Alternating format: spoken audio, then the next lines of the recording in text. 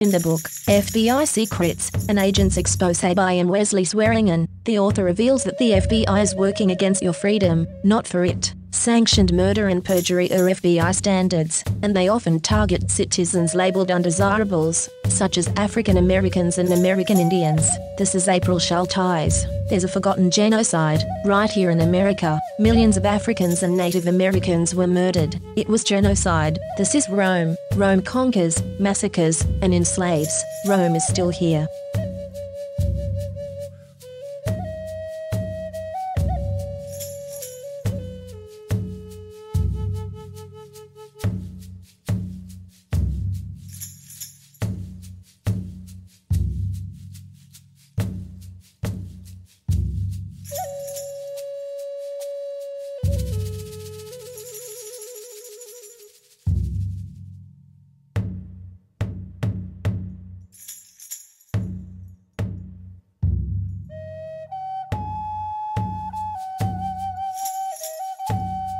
This is April Schulthies, using the computer to generate this message. Why am I generating this message? There is a hidden euthanasia, a silent genocide, just to amuse or please immoral people. This is April Schulthies, and they tried to put me down. I'm a virgin. It's not really on purpose. I'm just not married, so they tried to put me down. You could be put down, too, and you may never even see it coming.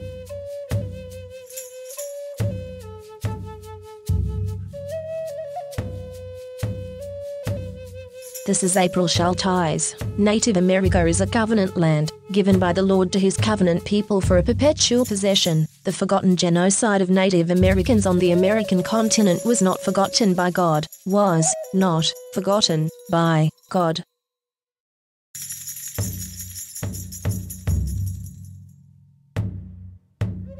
This is April Schulthies, and I hate Rome. Rome is still here. Rome crucified Christ and created Christianity to cover up the genocide of Jews, Africans, Irish, Celts, Japanese, Chinese, Aborigines, Vietnamese, Koreans, Hmong, Hawaiians, Eskimos, Native Americans, and more. Mexicans are dying on the border every day. Cast Rome out. Homeland security. Whose homeland are they securing? America is the homeland of Native Americans, and the US subjected Native Americans to genocide in order to steal their lands. Homeland security isn't securing this land for the tribes of Native America, that's for sure. This is April Schulthies. There's a forgotten genocide, right here in America. Millions of Native Americans were murdered, on their native lands. It was genocide. This is Rome. Rome conquers, massacres, and enslaves. Rome is still here.